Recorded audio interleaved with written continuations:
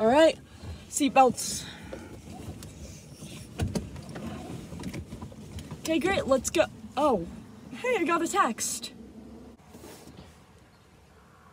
Lena, what are you doing? Oh, I'm just texting my dad back. He texted me. You shouldn't be texting and driving. Why not? Texting and driving increases your chances of getting in a collision by 30%. Really? Yeah.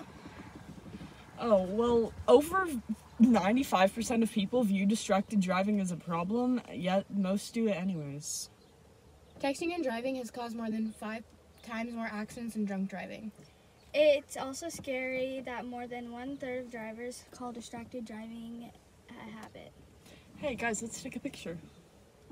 52% of drivers take videos and take pictures. Well, I didn't know that. Wow. Do you guys have any alternatives? Yeah, of course. First of all, you can text #X to all your friends and family before you start driving. That way you could pause your conversation and get back to it when you're done. Hey, that's actually a really good idea.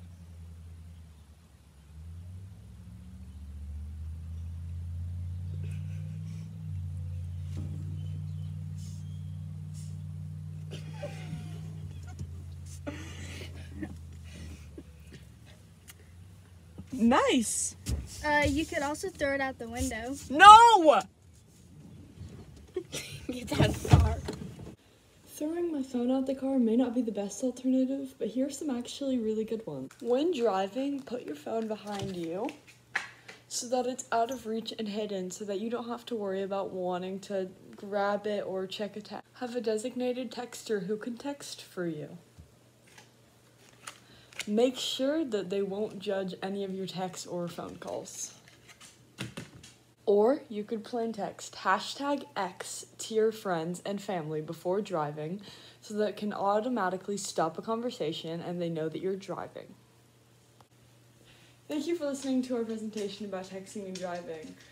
Now, is that simple text worth risking your life?